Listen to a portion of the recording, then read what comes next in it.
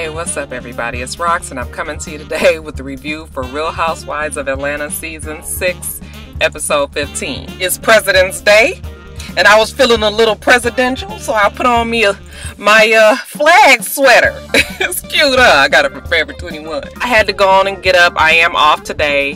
However, I could not do another video without any makeup and trying to, at least get myself together a little bit. I was looking a mess in that last video. I was like, oh girl, you look flicked. So, got up, put a little makeup on, put a little jewelry on. Still ain't got everything on, but just tried to make myself look like something so you could look at something decent for 25 minutes. Because I think that's how long this video gonna be, about 25 minutes. Give or take a few minutes. I just watched the episode. I didn't watch it last night because I was watching the All-Star game. So I'm fresh off of the show. Okay, y'all. And this show was crazy. It was kind of frustrating. I was just like, oh. The show is definitely going through some changes. And we're gonna talk about that a little later. It's not too much I really have to talk about today other than 2 or 3 people. Candy, Kenya, and definitely Nene. Okay, so with all that being said, let's get to it, shall we? Now, we thought that we was all done with this Candy, Joyce, Todd, Carmen love-hate rectangle, but evidently we're not. First of all, you guys, before we even get started on all that mess, let me just deal with this goddamn play that they insist on hoisting on us every week. I know it's Candy's baby and everything, but it's just like, it's too much shit going on. Don't nobody give a fuck about that play, but okay. Let's talk about it. They pretty much got everything casted. They just have to cast a few other roles, and one of the roles being the role of Jada, which is my baby's name, my baby Sita, her name Jada. So they have to cast the lead character, which is Candy's character, her little sister, and the girl's name is Jada. That is the role that Portia is trying out for. They got the casting director there, they got Don Juan, they got Candy, they got Todd there, and they're all gonna sit there and listen to Portia sing and act, okay? Ain't nobody really feeling too hopeful. Well, Candy is feeling hopeful, but everybody else is kind of just sitting there like, They need her to sing, and they need her to run off a few lines, okay? So Portia says she a little bit nervous. I'm nervous about the acting. I have no problem doing the singing because I'm going to sing a gospel song. I know I'm going to be conflicted. Oops, did I say conflicted? I mean convicted. Hey, what she said, y'all messed up. And I know I'm going to be convicted. Okay, Portia, but anyways, you guys, surprisingly, she does pretty good, okay? She runs through the lines, kind of fucks them up a little bit, but, we all mostly concerned about the singing. So, she gets up there with every deaconess's favorite song, His Eye is on the Sparrow. Y'all know the one with Sister Ruthie get her 300-pound self up there on that pulpit and sing her heart out? Well, let me get a few bars out for you real fast. Why do I feel discouraged? Why do the shadows come? Y'all know them old people be loving it. Mother Parker be stretched out on the aisle. Jesus is my portion, a constant friend is he. His eye is on the sparrow. Y'all see my ugly face, and I know he wasn't jealous. He watches me. Hey! I almost caught the spirit a little bit up in here. Be done tore this whole car up. Let's get back to the thing here. I was sucked into that for a minute. I had to sing it down in the alto though, cause y'all, that soprano be killing me. But y'all was feeling it on that alto, wasn't you? Anyway, y'all, everybody is quite pleased with her performance. She does pretty good. She's definitely, she can sing. I mean, she ain't fixing to put no albums out or nothing, but she definitely could sing a song in the choir. So I was like, okay, Portia. Later on, we find out that the girl get the part. Okay, so we done with that. All right, so let's get to the bullshit. Candy is getting herself in shape for this play. Okay, she feels like she needs to do some extra working out, so she's working out to the donkey booty with Phaedra and the criminal formerly known as Apollo.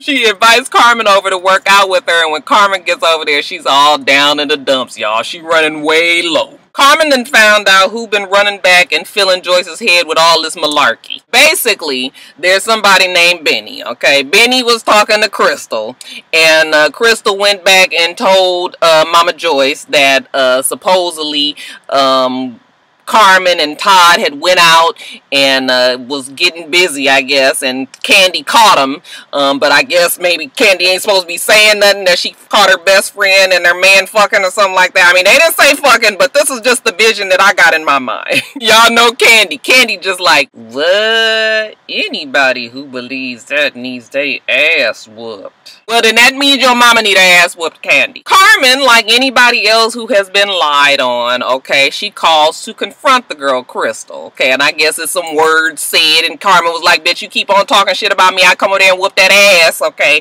and Crystal could not wait to jump her ass up off that phone and call Joyce and tell her what happened. Candy is just like, why did you call her? And I was just like, girl, why you call her? Because you know that Mama Joyce wasn't gonna stand for that shit. Joyce come calling Carmen, and y'all, I just laughed because I was just like, oh my god, like, you know, she doesn't even frustrate me and make me mad no more, because I just keep on picturing this old ass lady thinking that she about to whoop up on some young ass girl. I'm just like, where they do that at? I really think that Joyce is crazy, you guys, and it's still, with all of this that we gonna say, it's still gonna be somebody down in my damn comments telling me how Joyce is still just looking out for Candy's best interest. Please, okay, that let me know there's something fucking wrong with you too. Shit.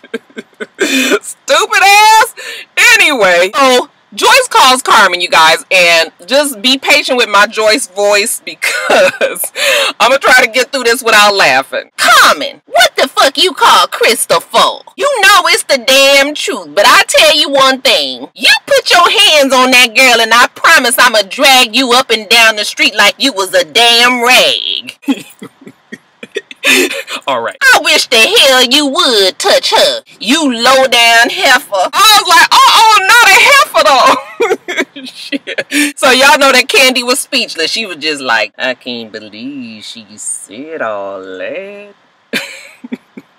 Yes, Candy, you just heard the damn recording now. We ain't on no he say, she say no more. Your mama said it. Carmen goes on to tell her how Benny said that Mama Joyce tried to set Todd up and was just like, look, I'm going to set him up. You guys go out. You take him out. Y'all be around some women. You know, let Todd get up on the women and be feeling on the women, and maybe you can get some pictures and everything, and I'll pay you for it. Benny told you that? Carmen was like, yes, Benny told me that. Why the fuck you got to ask a question after everything I say? Candy said that she's always envisioned her two families meshing together. You know, Todd's mother and her mother being best friends, and they go on fucking family vacation together. And I was just like, no, Candy, that is not how it is going to work, baby. So Candy knows that she has to tell Todd, okay? They sit down in the backyard one day, and she's just telling Todd all of the stuff that Carmen told her that Joyce did.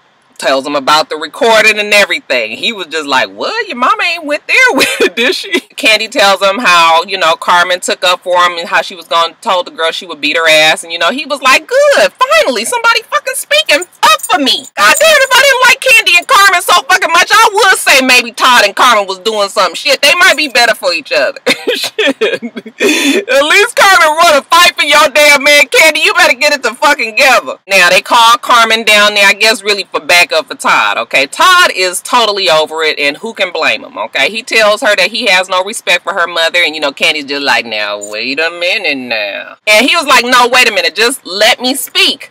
Let me speak, okay? Your mother is just really running you, okay? She's mind-fucked you. She's going to continue to mind-fuck you as long as you let her. And she's going to run this household. She's going to run your business. She's going to run this fucking relationship. Everything that we do, she's going to run as long as you let her. And if you don't get this shit straight, I tell you what, I might have to go on and tell you that we might just need to be friends, okay? So, you know, Candy, then she's just like, so you're saying that you leave me? That fucking Candy skull got to be about this thick, y'all. He says, yes, Candy, it is an option. And I was glad that Todd finally said something, because up until now he's been tried to be pretty respectful. He's tried to let Candy handle it, and Candy has never really felt the urgency of, you know, the place that her relationship is in. The relationship with her mother and with her man. Most importantly, her man, okay? So y'all know that Candy, I think this finally maybe might sinks in a little bit, okay? So she starts up with the broke up cry. I would rather be hurt than to let my mom continue to be upset. I'm sorry that you guys don't understand that.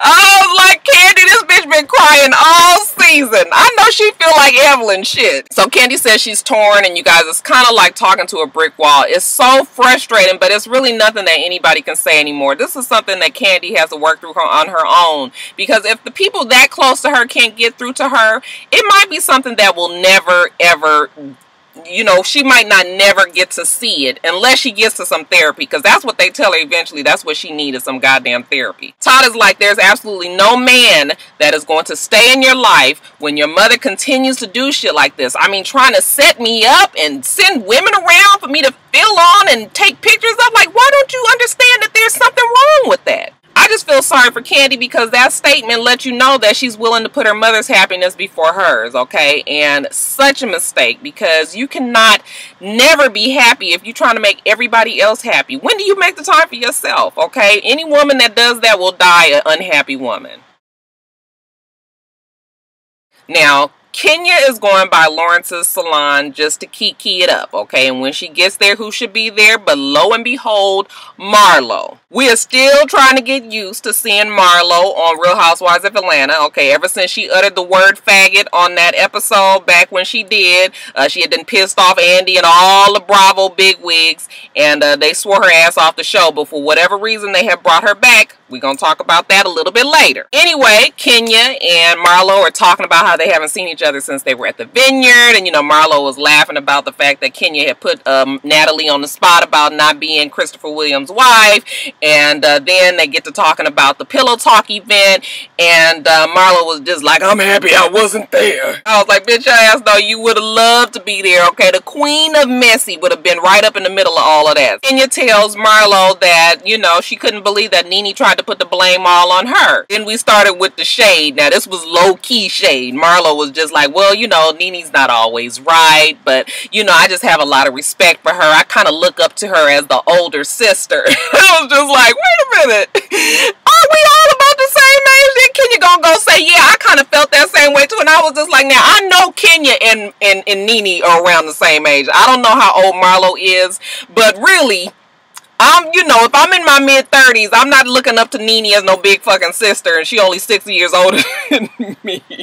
Kenya started talking about the masquerade ball / charity fundraiser that she's going to have, and that the proceeds from the fundraiser are going to go towards Nene's charity that she supports, which is Saving Our Daughters. Kenya's whole angle is, I'm going to kill her with kindness. So, the first order of business is to meet at Bar 1. Okay, Cynthia offered her space at Bar 1 so that they can meet about whatever this is that it's going to be. When Kenya gets there, we find out that it's going to be a bachelor auction at the charity event. This is the space that they want to use to, you know, audition the bachelors. So, she sits down, and then Marlo comes in, okay, by surprise. We got Marlo, who is also going to be a judge for the bachelors. They get some old broke down ass looking men in there that I wouldn't fucking give a McDonald's gift certificate for, let alone a couple of dollars. I was just like, now Bravo, y'all could at least gathered up some old strong, you know, beefcake looking men for the goddamn thing. Y'all gonna bring these niggas in there just dilapidated and fucked up looking. Anyway, they go through these 6 guys, and you know, none of them really are gonna do, okay? So I was just like, damn, why can you, every time can you try to do something, that shit just be half-assed? I mean, damn, Bravo, help a bitch out.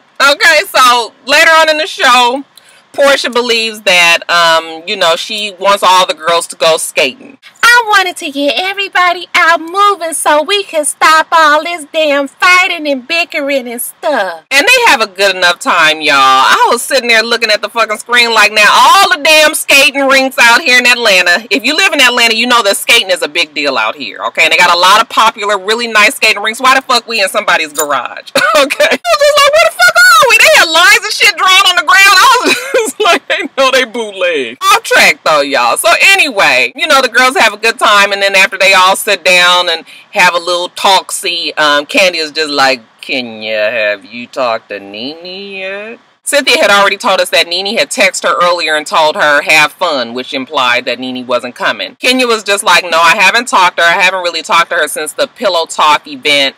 But you guys all know that I already apologized to everybody for my part in that. And but you know that we all can get a little crunk and a little out of control. And you know, everybody's tempers have calmed down, and so you know they can all kind of laugh it off and kind of just like, yeah, shit did kind of turn up real fast, so that's it, whatever. They decide to let bygones be bygones, and you know, for the most part it was a good outing. They bring up the fundraiser ball, masquerade ball that Kenya's having, and immediately Portia and Candy both let her know that they're not going to be able to make it, that there's going, you know, that they have other engagements. But as far as everybody else concerned, so far everybody is supposed to be coming. But not so fast, okay? Nene and Cynthia get together, and once they sit down, Cynthia's like, girl, so are you going to the ball? And Nene is like, what ball? I don't know anything about no ball. Nobody's called me about a ball. I haven't talked to anybody. I haven't got an email. I haven't got a text message or anything. But then in the same breath, she goes on to say that Marlo called her and asked her the same thing. Was she going to the ball? That Kenya's having this masquerade ball that's a charity fundraiser event for, you know, the Saving Our Daughters, and how she was going to be honoring Nene. So now I'm just like, well, what the fuck is it, Nene? Did you not know, or did you know? Obviously you knew about it. You just sat there and said that Marlo told you about it. So now why are you sitting there and telling Cynthia that you didn't know nothing about it? So we already know where Nene is about to be, okay? Just messy. She tells Cynthia that as far as she's concerned, she's not coming, because if she's going to be at this function that's supposed to be honoring her and everything, she's going to wait for her call from Kenya. So it's the day of the big event, and Kenya's getting ready. Cynthia calls Kenya. Kenya's just like, have you talked to Nene? Is she coming? And Cynthia's like, I've been talking to her all day. She is not coming because she hasn't talked to you. And as far as she's concerned, she don't know nothing about it. Kenya's like, I know she knows about it because I can tell right here on my computer that she opened up the Evite. Let's just look at this a little closer, shall we? First of all, Evites are probably the most informal way of inviting somebody to something. And it's okay, I guess, but if you having something that you want it to be this great big grand to do, maybe a formal invitation would be the better way to go. I understand in the interest of time, maybe she didn't have time to have these invitations made, and maybe it was easier to have an Evite. But Evites, when you're trying to throw something large like this, is kind of tacky. Then when you put into consideration that you're on this popular ass show, okay, with all these people watching, you mean to tell me that you couldn't really put together a function that had enough time to print out some fucking invitations and send it to everybody? See, this right there lets you know that shit is thrown together, okay? Like I said, can you be doing shit half-ass? So I would be willing to be on Nene's side, saying that if you are having an event and you are honoring somebody, yes, there needs to be a phone call. Now, in Nene's defense, we all know that Kenya did not RSVP to her wedding, did not call, did not text or anything. So Nene probably is on all of that. Not only is she still remembering that, but they fresh off that pillow talk shit. And you know, Nene might be in her feelings about that. I just kind of feel like if you would have just called, then we could have squashed all of that, and you could have, you know, gave her a heads up. Listen, I'm having this charity fundraiser. It's for your Saving Our Daughters, and I want to give the money to you. And that would have been it, okay? And I know that Kenya knows better. I'm sure she knew that. I kind of feel like Kenya did not purposely call Nene because she knew that it would irritate Nene. I'm sure that everybody has told her in between that time that, girl, you need to call Nene. She don't know nothing about it. She ain't going until you say something. And Kenya probably was like, fuck that bitch. I'm not calling at all now. She didn't call. Knew it would irritate Nene. We all know how Nene could be. Okay, so this was just a plot for Nene to be so aggravated to come to the damn thing and then act an ass. And that's exactly what she did. She played into Kenya's hands. So long story short, Nene shows up. She's got this stank ass funky attitude. She don't want to be there, but she's dressed up. Cynthia's relieved. Kenya's glad to see Nene, but she can already tell that Nene's got this fucked up attitude, and she was just sort of like, yeah, you know what, then why the fuck you even come? Kenya, ever the gracious host, she gets up there and she does her whole little presentation about why she's having this auction, you know, what it's for, the charity event. It's for one of her best good girlfriends, Nene, who is in support of the Saving Our Daughters Foundation. And Nene, would you come up and have a word, please? Now, you guys know, like I just said, we all know how Nene is, okay? Bitch is mad. Now she just been put on the spot. She did not know she was going to have to get up there and say anything. And she cannot quite check that attitude soon enough to get her ass up there and act right. Nene gets up there and she was just like, huh, well, it's funny how I have so many friends that I didn't even know about him. Okay, Saving Our Daughters is one of many charities that I support. So I would like to thank Saving Our Daughters. And she gave the damn mic back. I was just like, that shit didn't even make no sense. You know, it was real uncomfortable. Everybody was just kind of standing there like, what? Like I said, she played right into Kenya's hands. Of course, Kenya acted like, you know, she was uncomfortable and acted like that. But that's exactly what she wanted to happen out of Nene, and she had to know that that was going to happen. Peter's just like, you know what, I'm over it. I'm ready to go. Okay, Cynthia's just like, wait, what? Were you ready to go? So, of course, you know, Peter's leaving. That means Cynthia's leaving. That means Mal's leaving. Nene says that she's ready to go, too. So, she tells Greg that she's ready to go as well. Okay, so basically, the whole Real Housewives of Atlanta cast, the ones that are there, because Portia, Candy, Phaedra, and Portia, Candy, Phaedra. Who's the other one? Portia, Candy, Phaedra. I can't even think of the other. Is it another one, y'all? I'm telling you. Anyway, they didn't come. So basically, the whole cast leaves out. They're out in front of the place. You know, Cynthia's just like, you know, Peter, why are you leaving? What's the deal? And he was just like, you know what? I didn't want to be there. Okay, that shit was not cool. What Nene just did. I can't be in support of something like that. Okay, well, she just made everybody look very uncomfortable, and shit wasn't right. And he was right. The shit was not right. Nene, I guess she overhears what he says, so she comes back over. Excuse me, Peter, did you have something to say to me? And he was just like, yeah, okay, I said that I wanted to leave because I could not be in support of what you did. That shit that you just did in there was not cool. You know, and she just goes into her whole, I am Nene, and ain't no other bitch in here on my level, so ain't nobody gonna be sitting up here and talking to me and treat me any old kind of way. And he was just like, you know what, but that is not even the point, okay? This is a charity function, okay? Whatever you got going on with Kenya, this is a charity function, so for you to come up here and do that and make everybody be uncomfortable is just not right. Nene get to saying how she's upset that Cynthia ain't saying nothing to stop her man, and how she just standing there and looking. But I was just like, fuck, Greg ain't saying nothing either, but y'all know how Greg is. Say it with me. I am Greg Leaks. I am a professional Nene Leaks husband. That is what the fuck I do. Greg wasn't gonna say shit either. Nene was just like, why is he all in a woman's business anyway? But see, this is, in this case, it's a little different, okay? Because Peter was talking to Cynthia.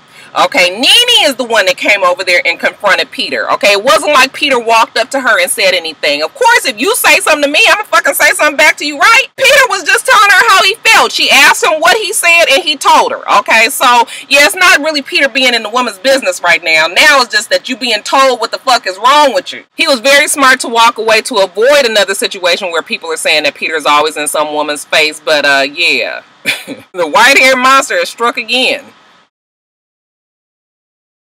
Now, what I wanted to talk about is, I know that all of you guys who are follow Funky Denever on Instagram or follow his blog or whatever know that there is an article up that's talking about how, you know, the tides are turning at Bravo and how it looks like Nene is getting kind of pushed to the side, and that Kenya is now given the top spot. We all saw how the shit was about to shift last season, okay, when Kenya came in with such a big bang, and Nene really was not too concerned, okay? Nene was above the bullshit, okay? She was doing her TV show. She had Glee and New Normal. Didn't really be too concerned about, you know, the drama at Real Housewives of Atlanta. I think we all liked Nene for that. Okay, I think that Bravo went out of their way to accommodate Nene, made sure that they were able to work with her schedule. I mean, she was flying back and forth between Atlanta and Los Angeles to film her TV shows.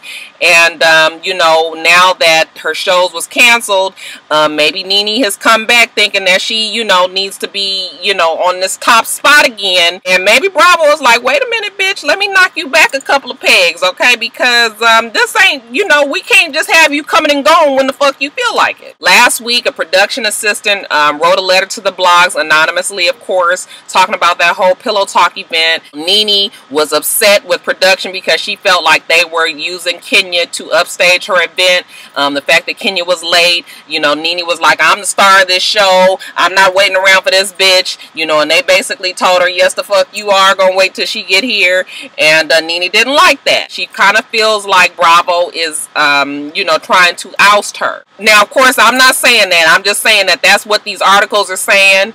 And I just want to know what you guys think. Notice how Kenya is starting to look on the show, okay? Notice that she's looking better. Notice that she's starting to befriend folks. Notice how she's brought that attitude down. Notice how she's starting to calm down a little bit. If somebody then got in her fucking ear and told her, listen, you don't need to be nasty no more, okay? We're going to do it a little differently, okay? You calm down and let Nene's big ass ego take over, okay? Nene will self-destruct. As an extra twist, Bravo has added Marlo back to the show, okay? When we all thought that Marlo was gone. We know that Marlo is the queen of mess, okay? Now, Marlo knows how to take that knife and twist it a whole lot more. We know that Nene and Marlo are at odds. Why would Bravo even bring Marlo back on there unless they wanted to get under Nene's skin? So I'm asking you guys, what do you guys think? Do you guys think that Bravo is trying to do something to Nene? Are they feeling some kind of way with the way that Nene has been acting with them in this last season? Or do you think they're just letting Nene's true colors show? Alright, you guys, that is it. Basketball Wives LA is tonight, and I plan on doing a review for that tomorrow. And top of the blogs this week, we're back to a regular week as long as we don't have any other setbacks. Alright, so you guys remember to rate, comment, and subscribe to the channel. I'm itsrox. The channel is itsrox, and everything else I do will be in the bottom bar. Alright, so I hope that you have a wonderful, wonderful rest of your day, and I plan on doing the same. Until next time, Roxstars. Bye.